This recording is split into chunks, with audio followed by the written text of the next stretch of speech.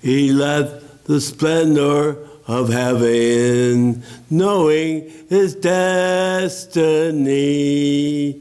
was a lonely hill called Golgotha, there to lay down his life for me. If that isn't love, the ocean is dry, there's no stars in the sky, and the eagle can't fly. If that isn't love, then heaven's a myth. There's no feeling like this.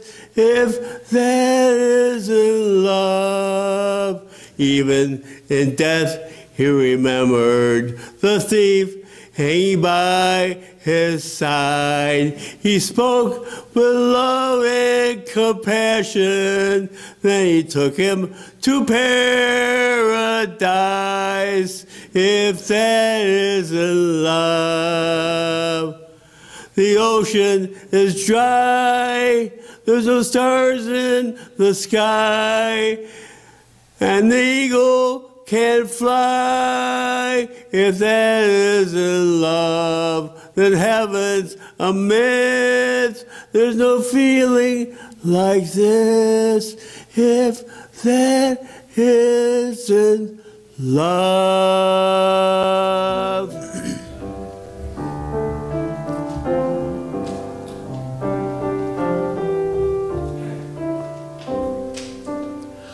I set the boundaries of the ocean vast, carved out the mountains from the distant past, molded a man from the miry clay, breathed in him life, but he went astray. I own the cattle on 1,000 hills, I write the music for the whippoorwills, control the planets with their rocks and rills, but give you freedom to use your own will. I hold the waters in my mighty hand, spread out the heavens with a single span, make all creation tremble at my voice, but my own sons come to me by choice. I own the cattle on 1,000 hills, I write the music for the whippoorwills, control the planets with their rocks and rills, but give you freedom to use your own will. Even the oxen know the master's stall, and sheep will recognize the shepherd's call. I could demand your love, I own you twice, but only willing love is worth the price. I own the cattle on 1,000 hills, I write the music for the whippoorwills, control the planets with their rocks and rills, but give you freedom to use your own will. And if you want me to, I'll make you whole. I'll only do it though if you say so. I'll never force you, for I love you so. I give you freedom, is it yes or no? I give you freedom, is it yes or no? I give you freedom, is it yes or no? God bless you tonight. Let me invite you to take your Bible and turn to the book of Luke in chapter number 23. Luke chapter number 23 in your Bible tonight. And I'd like to begin in verse number 50.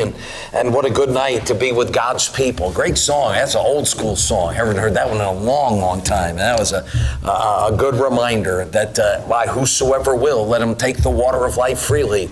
Whosoever is a powerful word, but will is as well. And there's the message of the Word of God, a choice for humans to make. If you don't know Christ as your Savior, what a great night tonight to call on the name of the Lord and be saved. God bless you tonight. You have your Bible to the book of Luke in chapter number 23. And of course, the Lord Jesus Christ now has died upon the cross for you and for me. The Bible tells us the even was coming. It was a preparation day, a high day. It wasn't yet the Sabbath, that Friday. That would soon come. But no, the Word of God is very clear that the evening now was approaching. The Lord Jesus dies on a cross at 3 o'clock, and I don't know if we appreciate this enough. I don't know if we realize how desperate things are about to become. You know, we know the story. We've heard it all of our lives. We've read it so many times, but the Bible goes out of its way to tell us that if Christ be not risen, then your faith is vain. You are yet in your sins, and ye are of all men most miserable. There's a lot of problems in that verse for you and me if Jesus Christ does not rise from the dead. And being miserable is a real problem, but the bigger problem is you are yet in your sins. And if you and I don't have a risen Savior, you and I have zero hope of eternal life. If Jesus doesn't come out of that sepulcher and He doesn't live again, then you and I will never be saved. There is no hope of going to heaven. There is no victory over death. There is no rescue from hell unless the Lord Jesus Christ walks out of that sepulcher alive. And it almost never happens. Now, I say that, and of course, that's saying it through human eyes and human words and human thinking. If there's one thing that we have certainly learned by now in the story of Calvary is that everything is right on schedule. Everything is always right on time. The goodman of the house was right on time. Simon of Cyrene, he was right on time. Everything about Calvary, not too early, not too late, not a blast of hurry, the song says. God is always right on time. And so we shouldn't be surprised now that Jesus has died upon the cross, that God is certainly not going to panic. But you know, while we know that God never panics, I've always wondered, do the angels? You know, I don't know. I don't know. I don't know, and I'm pretty sure you don't know either. And if they were ever going to panic, they're going to panic right about now. Because that sun is slowly sinking in the western Israeli sky. And pretty soon that sun is going to sink into the Mediterranean Sea. It'll be 6 o'clock in the middle of April, as we would call it on our watches. And when that moment comes, the calendar flips into the next day. And when that happens, something is going to take place. You see, when the criminals are hanging upon the cross, those two malefactors, along with the Lord Jesus Christ, normally, as we mentioned yesterday, they would stay there for a long time. On a cross, somebody could literally spend hours, even days, and the longer it took, the better the Roman Empire liked it. They wanted as many people as possible to see the horrific suffering and the agony, so they could say, you defy us, that is what happens to you. However, during Passover week, things are different. And when the sun sets, well, the Jewish law says a body cannot be hanging on a tree. They cannot be hanging by the neck. They cannot be hanging upon the cross. And so when that sun settles into the Mediterranean and the calendar flips to the next day, there is no choice to the matter. Why, by them, these bodies have to be disposed of.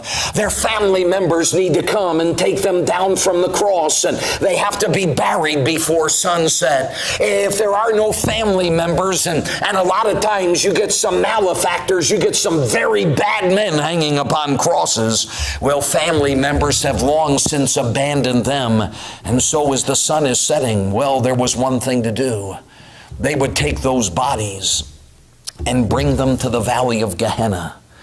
That was where a fire burned 24 hours a day. The Valley of Gehenna was the garbage dump of Jerusalem. And when beggars died and nobody claims their bodies, or when criminals die, such as on a cross, and no one is there to bury them, well, the Roman soldiers would take these bodies down from the cross, and they would bring them to the Valley of Gehenna, and they would toss those bodies into the fires, and their bodies would be cremated.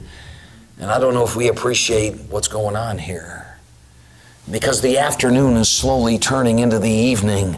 And if something doesn't happen to the Lord Jesus hanging upon that cross, he has now died. There is no question that he has died. Why, the Roman soldiers come to the first malefactor, and he wasn't dead yet, so they broke his leg. And when they break his leg, he can no longer push himself up and suck air. Soon he will suffocate. They come to bad man number 2, and they break his leg. Soon he is going to die as well. But when they come to Jesus, they marveled that he had died already. And they didn't break his leg, and little did they realize the very same phonies who hours earlier were saying, prophesy, prophesy. One more time, these Roman soldiers fulfill a 1,000-year-old prophecy when they do not break the bones of the Lord Jesus Christ. But if something doesn't happen, they're going to take his body and throw it into the Valley of Gehenna. There won't be a sepulcher. There won't be a resurrection. And if Christ be not risen, then you and I will never be saved. You and I will live our lives and spend eternity in the fires of hell. The clock, so to speak, is ticking towards 6 p.m. On the doomsday clock like that one, it would be ticking towards midnight. Time is running out and the hour is late, and something has to happen, and it's got to happen right now. I mean, it's awfully easy to look around and say, well, where's the family members? They're the first people responsible. But the book of John tells us neither did his brethren believe on him. They were a long way from Calvary on this day. His mother was there, but his brothers were not there. Why, one of those brothers, James, would one day be born again, but he would not be saved until he sees the risen Savior. There is no James, there is no Joseph. The rest of the brothers of Jesus are absent without leave. They are long gone. Well, then one would certainly expect his disciples to take care of him. Well, John had orders from Jesus, very specific orders. You don't take care of me, you take care of Mary. That would leave, of course, the other 11. One of those had already gone out and hanged himself. That cut it down to 10. One of those was weeping bitterly, and that left 9. And those 9 had long since run away and fled. They were running for their lives. And the sun is setting, and the hour is getting late, and there's just a little bit of time left, and those soldiers are going to take the body off the cross, and they're going to throw the body of Jesus into the fire. And if the body of Jesus is cremated and not buried, then the Lord Jesus Christ can never save you, and he can never save me. If they take his body and throw him into the fire, Isaiah 53:9 tells us that he made his grave with the wicked and with the rich in his death. The scriptures will not be fulfilled. Everything comes to a close if the Lord Jesus Christ is taken by those Roman soldiers and he is tossed into the fire, and instead of being buried in a sepulcher, he is burned in the flame. Then you and I have absolutely zero chance of going to heaven. And then, what do you know in verse number 50? There's that word again. And behold. How many of you know, I love that word. That word's a huge word in the Bible. I mean, when everything is falling apart and everything is dark, there's nowhere to turn, there's nowhere to go, the wheels are coming off. When there's nothing to do, when we are hopeless, helpless, and lost, all of a sudden the Bible throws that word behold, and it's God's way of saying, and you're not going to believe what happens now. It's God's way of saying, fasten your seatbelt because here we go again. And what do you know, in a moment like this, in the Old Testament, I think it's called for such a time as this, when everything is falling apart, there's nowhere to turn, there's nowhere to go. You can almost feel the angels in a moment of panic. Everyone is worried, everyone is gazing, everyone is staring down at that cross. Because if something doesn't happen, and if something doesn't happen right now, Bible salvation is finished. And what do you know? The Bible says, and behold, in verse number 50, there was a man named Joseph. When Jesus was born, God had a Joseph. And now as Jesus dies, who'd have thought there's another Joseph? And the thing about this Joseph, in John 19:39, he's called the secret disciple. Father, we pray for your help from the mighty Word of God, and you would speak to men, ladies, and young people. If someone has never believed on the Lord Jesus Christ, I pray that tonight they would understand the only hope of their soul is the risen Savior, the Son of God. And for your children, I'm praying that tonight the Word of God, Calvary, would stir our souls and stir our hearts, that we would never be the same. We are in desperate need of you doing a work a preacher can't do. So we come in the name of the risen Son of God, Jesus our Savior. Amen. We certainly get quite the story of Joseph of Arimathea in the Bible.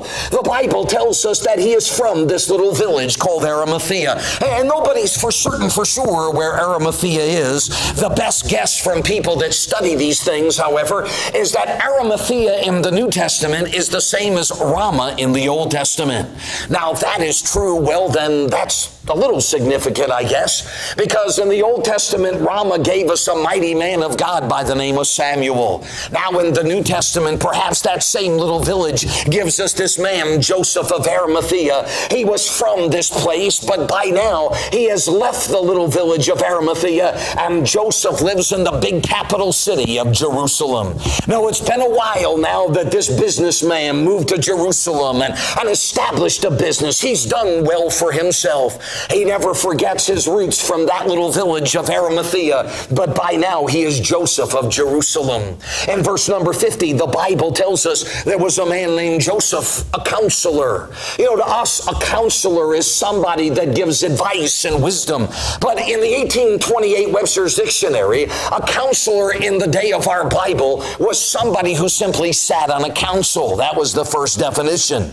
And that would describe Joseph. He was sitting on a council that was called the Sanhedrin. And my, was that ever a council? In the city of Jerusalem, for a businessman like Joseph, there would be no greater honor than to be elected to the board called the Sanhedrin. It was a mixture of religious people and business people, but you didn't get on the Sanhedrin unless you were well respected and you were well honored. And for somebody who didn't grow up in Jerusalem, for somebody who came from the podunk village of Arimathea, made your way to Jerusalem and made a name for yourself, to be elected to the board of Sanhedrin, well, let's just say that everybody in Jerusalem has high regard and high respect for this man, Joseph. And you know, he's not only respected by his peers, the Bible tells us he's respected in heaven. In verse number 50, it tells us that he was a good man and a just. That doesn't really impress us too much in America, does it? Because we're ready to call just about everybody a good man.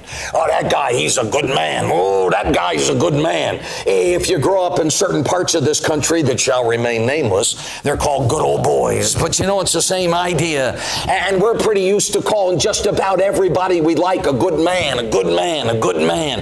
However, the Lord is not so generous with this term in the Bible. There are very few people that are called good men in the Bible. In fact, in the entire book of Luke, there's only one other person that is called good, and that would be the Lord Jesus Christ himself. A good man in the Bible is a whole lot gooder, if I could use the word, than it is in our vocabulary. And when the Bible tells us he's a good man, well, Luke chapter 6 and verse number 5, a good man out of the good treasure of his heart bringeth forth that which is good. A good man in the Bible does good things on the outside because he's got good treasure down here in his heart. The Bible tells us he's a good man. And more than that, the Bible says that he's a just man. He's a righteous man. He's not going to play favorites now. He's not going to treat people differently.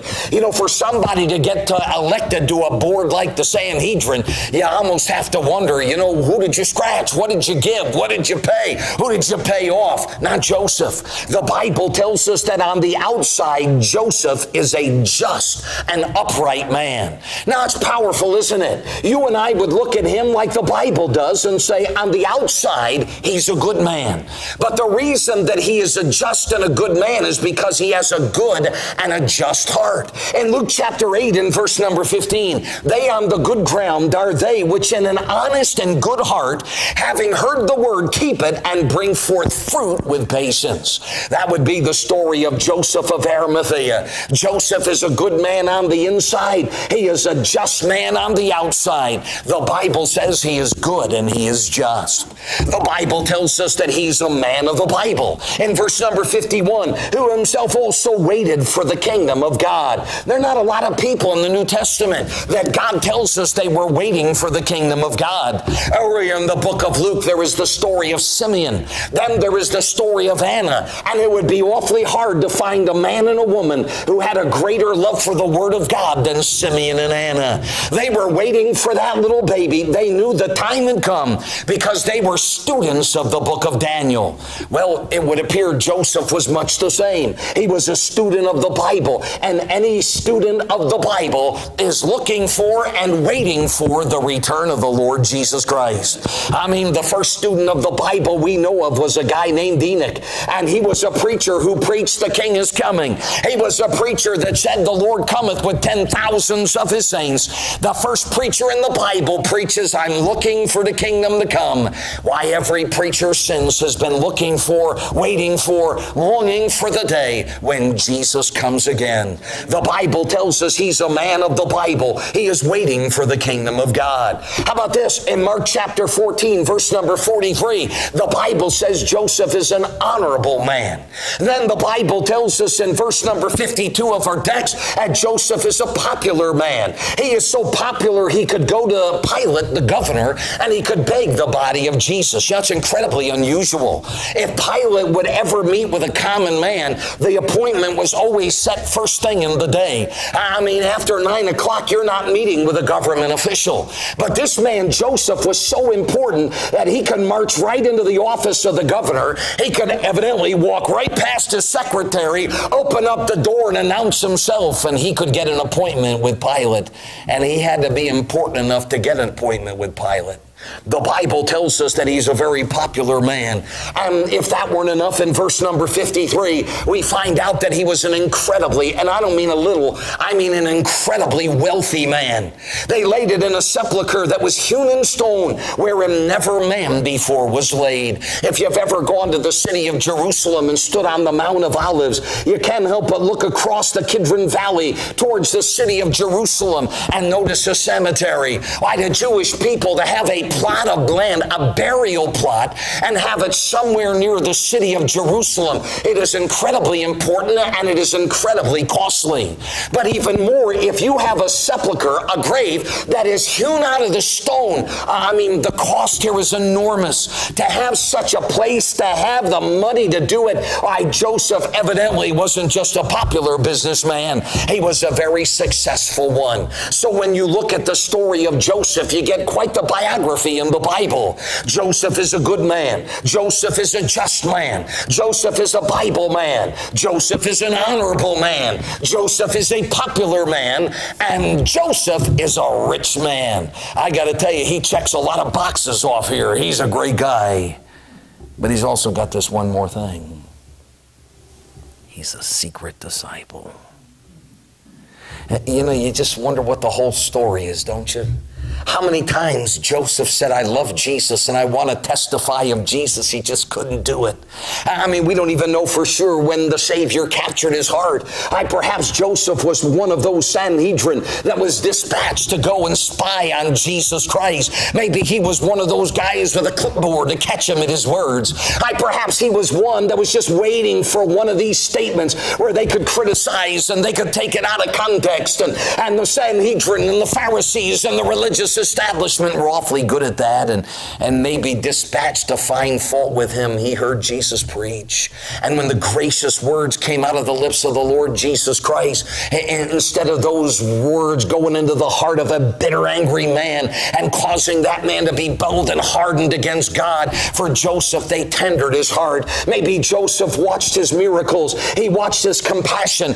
Maybe Joseph was there on multiple occasions, but somewhere along the way, the grace of God captured the heart of Joseph of Arimathea. Somewhere along the way, with all of his companions and all of his buddies and everybody else on the board, with all of them opposed to Jesus, standing against Jesus, criticizing Jesus and condemning him, somewhere along the way, the grace of God captures the heart of Joseph. And Joseph says, I love him. I believe on him. I believe that he is the Christ, the Son of the living God. I believe that he is the Messiah promised of God. For a Jewish person to be saved in the first century, they would have to confess that Jesus is the Messiah, that he is the Christ, the Son of God, that he is the Lamb of God that has come to take my sins away. And somewhere along the way, the grace of God grabbed his attention. The love of Jesus Christ impressed his life, and Joseph of Arimathea believed on the Lord Jesus Christ, but he just couldn't tell anybody. Too much to lose now. You know, Joseph, a very successful businessman, the Bible says if you were to confess Christ publicly, first thing, you get thrown right out of the synagogue.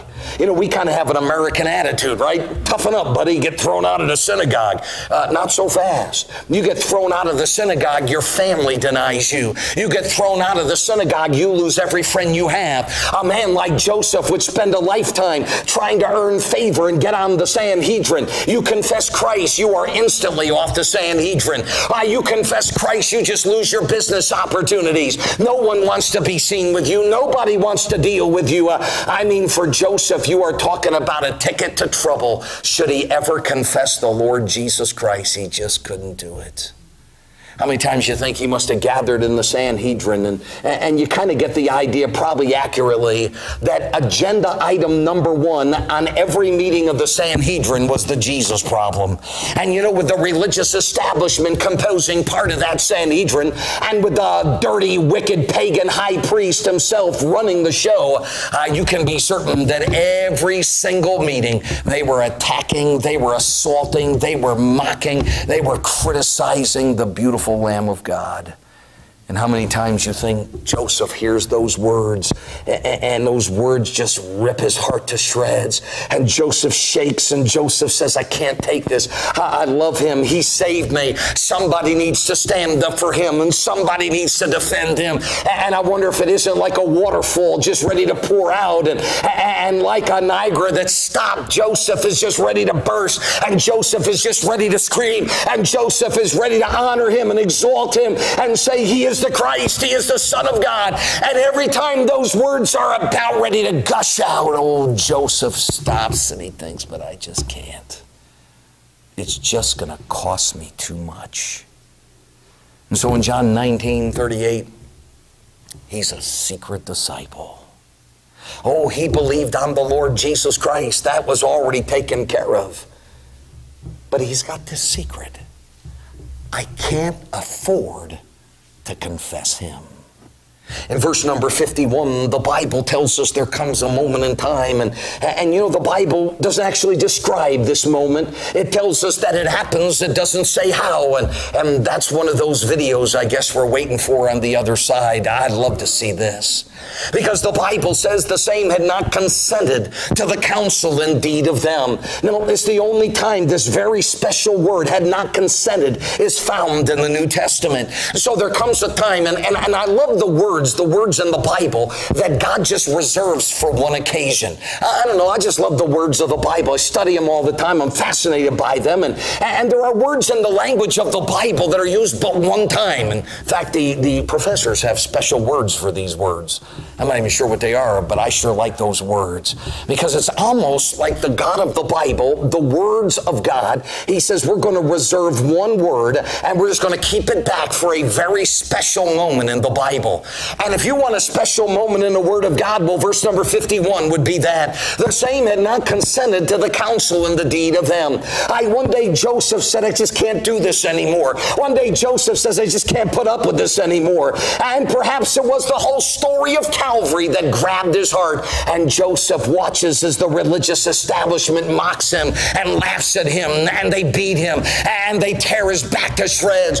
They watch as these hypercritics attack every word that flows from his gracious mouth. And there comes a time in verse number 51 where Joseph says, enough is enough. I wonder if they didn't have one of their emergency meetings, and Joseph stood up in the middle of them all, folds his arm and says, boys, I'm going with him. And he walked right out the door. It must have been like it was for old Billy Sunday, the ball player for the Chicago White Sox many decades ago. After the ball games, of course, in the day, they only played day games. Billy Sunday and the rest of his teammates would go to downtown Chicago, and they would find their bars and their taverns and their nightlife, and they would just party night after night, drink the drink of the drunkards. And one day as they were walking the streets of Chicago, there was a preacher on the street preaching the Word of God. And the ball players, already half drunk, started laughing and mocking and pointing at them. And Billy Sunday listened to that preacher, and God was working in his heart. And one day Billy Sunday just looked at his ball playing buddies and says, I'm going with Jesus. He turned his back on his buddies and walked across the street, and no longer would he consent to the drinking of those guys. No longer would he consent to their blaspheming the Lord Jesus Christ. One day he said, enough of this, I'm going with Jesus. And that's verse number 51. Maybe he walks out of one of their meetings. Maybe he never even bothered to show up. But one day Joseph said, enough is enough is enough is enough. It is time for me to be a secret no more. And Joseph takes his stand for the Lord Jesus Christ. So what is it that took a secret man and turned him into a bold man? What is it that took Joseph with all this bursting in his soul and he just can't afford to say anything? What brings Joseph to the place where I'd rather have Jesus than silver and gold? And if it costs me my business, and if it costs me my fame, and if it costs me my friends, and if it costs me my honor, if it costs me absolutely everything, I'm going to stand up for Jesus no matter the cost. You know what made the difference for Joseph? Calvary. That's what made the difference for Peter. It's what makes the difference for a thief on the cross. And it's what makes the difference for Joseph of Arimathea. There's Jesus hanging upon that cross, dying for Joseph's sins. There is Joseph on the inside wanting to confess him. On the outside too afraid of what everybody thinks. On the inside loving Christ. On the outside ashamed of the gospel. And yet one day when he is confronted with Calvary, like everybody in these stories, Calvary is either going to draw you in or Calvary is going to shove you away. If somebody is trying to work their way to heaven, Calvary is so offensive to them, because Calvary says this is how ugly your sins are. This is how brutal your wickedness is. The only hope for a sinner is the shed blood of Jesus Christ. And someone who is in their religion trying to work their way to heaven is highly offended by the cross of Calvary. But for those of us who are saved, all we can do is just come to Calvary and shed a tear and say, He died for me. And all Calvary does is just draw us into the love, to the amazing love of Christ. How can it be that God would die for me? Calvary is either going to shove a man away or Calvary is going to bring a man in. For one Roman centurion, it draws him in. The rest are pushed away. For one thief on the cross, Calvary draws him in. For the other, it just shoves him away. For most of the religious establishment, Calvary is repulsive to them. But for one Joseph of Arimathea, he looks at that cross and says, I can be a secret no more. And so the Bible tells us it's time to take a stand. For Joseph, that stand is, I will go to Jesus. And the Bible tells us that he begged the body of Jesus. In Mark 15:43, it says that he went in boldly unto Pilate and craved the body of Jesus. What a difference. He woke up that morning with a man with a secret. He woke up that morning a man ashamed to say a word. He woke up that morning so afraid, I'm going to lose my power. I'm going to lose my money. I'm going to lose my prestige. I can't tell my workmates I'm saved. I can't tell my neighbors I'm saved. save, too much to lose, too much to cost. And a man that was spiritually cowardly turns into a man as bold as a lion. And it's not just boldness. He has boldness to go to the office of the governor. And it's not just that he went in boldly. He's not going to get by in a timid way now. The body of Jesus is hanging on that cross. If that son goes into the Mediterranean Sea, they're going to take his body and they're going to throw it into the garbage dump. Joseph of Arimathea says this cannot be. So no matter what anybody thinks, no matter what anybody says, if he can die on that cross for me, then I can risk my fame and fortune for him. And the Bible tells us the bold man marches into the office of Pilate and begs the body of Jesus. During the Boxer Rebellion in China, the Boxer soldiers were so brutal and so anti-God and so vicious. They escaped some of the scorn of history, but they never should. On one such occasion, they went into a Christian school. There were 100 students in that school. They marched in with their weapons and their guns, and they grabbed the cross that was hanging on the wall, and they placed it by the door that led outside of that building. Then they went to these young students in the school and said, one by one, you're going to march out the building. And they said, if you will step on that cross and grind it into the dirt, we're going to let you keep on going. But if you do not drive that cross into the dirt, we're going to kill you. A young man was the first to walk out, and he saw that cross, he saw the weapons, and he stepped on the cross as he kept going. The second, the third, the fourth, the fifth, the sixth, 6 students walk out of that building and they trample that cross into the dirt, and they keep on going. Their lives are saved. But the 7th was a young girl, and she couldn't do it. She couldn't do it. She walked up to that cross and saw the soldiers, the vicious soldiers with their weapons. And now with the tears running down her face, she knelt down. And instead of stomping that cross into the dirt, she carefully wiped the dirt away. Then instead of stepping on the cross, she carefully walked around that cross. And those wicked men raised their weapons and they killed her on the spot. 93 more young people walk out of the building that day, and every one of them followed the steps of that young lady. And they walk around the cross, and every one of them face their own death. Every one of them pays the price with their own blood, because they would rather die than deny the Lord Jesus Christ. And that's what it's like for this man, Joseph. That morning he begins the day with a secret. I can't afford to. I can't say anything. I can't testify of him. Maybe like somebody in this place, you moved to this part of the world, you got saved, and you got family and friends in some other state, in some other city, and you just can't afford to tell them about Christ. Maybe somebody, if I stand up for Jesus on the job, they're going to laugh at me. If I go to school and live for Christ, they're going to make fun of me. And there's a lot of reasons the old wicked one gives us why we can't stand up for the Lord Jesus Christ. And like Joseph, I ought to. Like Joseph, I want to. Like Joseph, I need to. Like Joseph, I should. But something inside just silences everything, and I can't take my stand for him. And then one day Joseph looks at Calvary. When he sees what Jesus did for him, he said, it doesn't matter now. Somebody needs to go and beg his body. Somebody needs to make sure that Jesus is given an honorable burial. You know, I don't know how much Joseph understands, and I don't know if he thought like I imagine the angels are in a state of panic.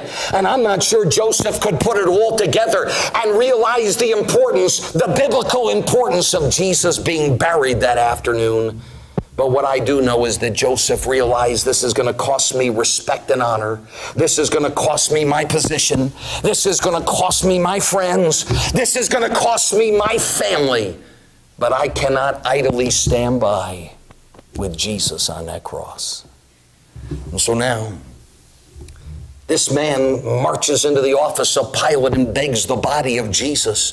Of course, Pilate is stunned that Jesus is already dead. Pilate knows the law. He knows that no body can remain on the cross during this week of Passover. It's a high week, a holy week. Those bodies have to come down by 6 o'clock. Pilate understands what this is all about, and so Pilate knows how important it is that they are dead and they are buried. And yet Pilate is stunned that Jesus has died. I wonder if Joseph ever thought how important his testimony would be. In the mouth of two, or in a big case, three witnesses, every word shall be established. That's the Bible standard. I don't think you could ever have a bigger case than Calvary. I don't suppose that Joseph ever began to think that in 2,000 years, there's going to be liberal seminary professors that are going to say Jesus never died on the cross, that he just swooned, that he was just unconscious. Approached Joseph's mind. But do you know what Joseph becomes? He becomes one of three witnesses. There is Pilate, there is the Roman soldiers, and there's Joseph of Arimathea. Now, when your favorite liberal cemetery professor tries to tell you that Jesus wasn't dead, Joseph says, I beg to differ. Pilate has another story. The Roman soldier that took a spear and rams it under his rib cage up into his heart, he's got something else to say. I don't know that Joseph ever began to think how important his testimony was going to be. But Joseph said, no matter what it takes, I look at Calvary and I have to stand up for him. I can be a secret no more. So after he gets word from Pilate in verse number 53, it says that he took the body of Jesus, he took it down. And you read that and I read that and it seems almost such casual language in the Bible. But what we might miss with our American eyes is that on the holiest week of the year, on the Passover week for a Jewish man, on the number one most special week of their entire year, Joseph has just made himself unclean. The moment he touches the dead body of the Lord Jesus Christ, by the law, Joseph has become an unclean man. You live, if you're Jewish, for this 1 week of the year. It is the most special time, the most holy of times. And now Joseph has made himself unclean. If that weren't enough, the Bible says that he wrapped it in linen. Excuse me. It says he wrapped it in linen. The word shroud is never found in the Bible. You say, what about the shroud? It's not in the Bible and it's not Jesus's. The Bible says that he was wrapped in linen. They would put the linen around the body and then they would cut it in strips and put it around each finger and around the foot and the toes. The Bible says that he wrapped it in linen and laid it in a sepulcher that was hewn in stone. And notice wherein never man before was laid. The law said that if a criminal is placed into a tomb, never again will a body be laid in this place. And one more time, we look at this with our American eyes and say, what's the big deal? What's the big deal? This guy Joseph, who wouldn't confess Jesus because it would cost him too much, has just paid a tremendous sacrifice. That tomb that he had hewn out of stone, incredibly costly. That tomb that was right outside the city gates of Jerusalem. It was his family tomb. I mean, the intent was that Joseph would rest there, his wife would rest there, his children would rest there. You are talking about an honorable thing. You are talking about a family heirloom. I mean, to us it might seem a little morbid and a little macabre, but in Bible times in the city of Jerusalem, there is no greater possession that this wealthy man's family has than that tomb. And that tomb is supposed to be Joseph's tomb. He's supposed to go there. His wife is supposed to go there. But on this day, Joseph is going to give it to Jesus. You know, the Lord Jesus Christ came to this world and there's poverty everywhere he looked. I mean, one day he even said, foxes have holes and the birds of the air have their nests. The Son of Man hath not where to lay his head. I mean, it was so bad that he had to get he was laid in a borrowed manger. He cruised the lake on a borrowed boat. He rode into the city on a borrowed beast. And everywhere you look, he is hanging upon a cross, the most brutal way to die. And he's dying between two criminals. Everything about the life of Jesus was poverty, except for this. You know, some crusty old fishermen from the city of Bethsaida on the shores of Galilee, number one, they don't have enough gravitas to march into the office of the governor and get it done. And number two, they don't have the money, and even if they did, they wouldn't know how to give Jesus a burial fit for a king. Everything about Jesus' life said pauper, but the Word of God had given a prophecy that one day in Isaiah, he will be laid in that sepulcher. He will die, will be buried with the rich. And that's precisely what happens, as unlikely as it seemed earlier that day. Joseph of Arimathea is a secret no more. Well, in verse number 54, the Bible gives us a sense of what this was like. That day was the preparation, and the Sabbath drew on. As Jonah, the Bible says, was 3 days and 3 nights in the whale's belly, so shall the Son of Man be 3 days and 3 nights in the heart of the earth. And it has come to this moment in time. Somebody's got to take their stand. Somebody's got to see that that body is put into a sepulcher. Somebody's got to get the job done. And when there is no Peter and there is no James and John's dispatched elsewhere, when Thomas and Nathaniel and Levi and Simon and the rest of those disciples are long gone, when there is no family member, all of a sudden out of nowhere, a secret disciple gazes upon Calvary and says, I can be a secret no more. And Joseph of Arimathea, as time is running out, saves the day. What a story. And if that were the end of the story, that would be an amazing story. But it was old Mr. Harvey that used to talk about the rest of the story. And sure enough, this has got the rest of the story in it. In John 19 and 39, the Bible tells us, and again, we don't know how this exactly plays out, but when Joseph of Arimathea, a verse earlier called the secret disciple, says it is time for me to stand up for Jesus, I am not ashamed of the gospel of Christ. The Bible tells us there came also Nicodemus, which first came to Jesus by night and brought a mixture of myrrhs and aloes and 100-pound weight, a stunning amount, enough aloe and weight and perfumes for a king. I mean, when Joseph of Arimathea stands up and says, it may cost me everything, but I am ashamed of him no more. I am standing up for the Lord Jesus Christ. All of a sudden in the back of the room, there's another member of the Sanhedrin who says, wait a minute, Joseph, I'm with you. And I got to tell you, if people were stunned when Mr. Rich Man, Joseph of Arimathea, put it on the altar for Christ, their hearts stopped when that guy stood up. Because that guy was the Reverend Dr. Theologian, Dr. Nicodemus himself. You know, he's the one that came out of the city late at night, making sure nobody could see him. And he goes to Jesus and he does what the theologians do. Rabbi, we know that thou art a teacher come from God, for no man can do these miracles that thou doest except God be with him. You know, what is it with these guys? How come you can't say hello, how are you like everybody else? What is that? And Jesus is not impressed with flowery titles and fancy dignities. He looks at him. He said, buddy, unless you're born again, you cannot see the kingdom of God. And by the time you make your way through the story, Reverend Dr. the theologian, scholarly Dr. Nicodemus, he is so befuddled he doesn't know what's coming. And Jesus said, you're the master teacher and you don't know these things? In fact, it got so bad, Jesus has to give him John 3:16. The verse we give to the boys and girls in the little class, Jesus gives it to the #1 theologian. And it really is an amazing story. And all of a sudden you come to the end of John 3 and you, whoa, time out here. Whatever happens? And this is a lot. It happens a lot in the Bible. You know, whatever happens to this guy, whatever happens to this lady. The next thing you know, Jesus is talking to a lady by a well in Sychar. And you want to scream at the Bible, wait a minute, we missed the last chapter. Whatever happened to Nicodemus? And we would never know if it wasn't for old Joseph. But when Joseph said, I'm with him, Nicodemus said it, and I'm with him too. And one of the great stories of the Bible gets its last chapter. Nicodemus joins Joseph of Arimathea, and Calvary changes 2 men. What a story. Why, one man named Joseph of Arimathea said, no matter the cost, no matter the price, I'm going to put it on the line for him. And I know we don't think much of Joseph. We don't have any songs, I don't think, about Joseph. We don't talk about Joseph. We rarely preach about Joseph. But while we may not be impressed with him, heaven is. You know why I say that? Because in the Bible, repetition is God's method of emphasis. So if you see something one time in the Bible, that's the Word of God. That's it. It is so.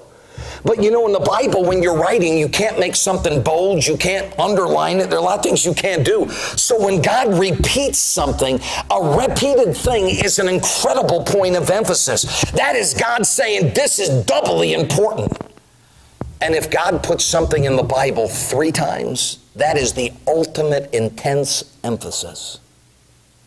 The story of Joseph of Arimathea is found in Matthew, Mark, Luke, and John. So we say, oh, that's nice. No, that's not just nice. That's incredibly important.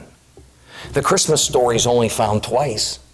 In fact, the only things that are found in the Bible 4 times are a few of Calvary's events. Jesus entering into the city, the disciples boasting they will not deny him, Jesus exposing Judas, the Garden of Gethsemane and the cup, Peter's denial, the story of Calvary, and the empty sepulcher.